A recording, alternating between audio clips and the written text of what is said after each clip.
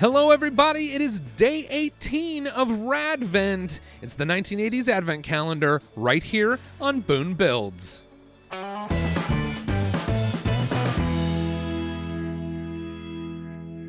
We are 18 days into this thing. Happy Radvent, everybody.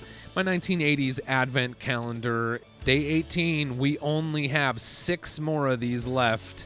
So let's go ahead and dive in and check out day number 18. It is up here, day 18.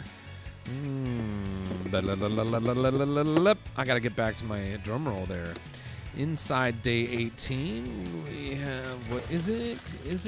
It looks like some minifig pieces. There's more than one minifig in here. Can you tell what it was? It should be pretty easy to tell. It's Ewoks. Eep, yup, yup, yup.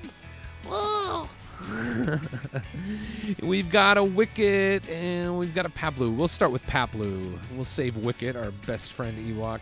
We're going to put Paplu together here. He's got a monochrome tan body until you put his head on. This is the leader of the Ewok village, the chief Ewok. I always wonder, like, are all the Ewok...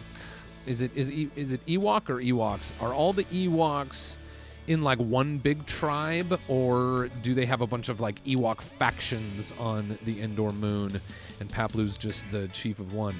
And then we've got our little friend Wicket here. Aw, Wicket.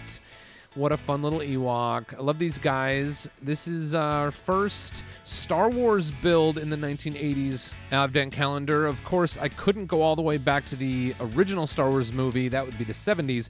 So we've got Return of the Jedi here, 1983, with a couple of Ewoks. Oh, I love them. Had a ton of fun with Perry and Mark and Richard and Flynn and Sam working on a big Ewok build last year for Bricks Cascade. And of course, Mark and I built that Ewok build on episode 8 of LEGO Masters, so Ewoks certainly have a special place in my heart.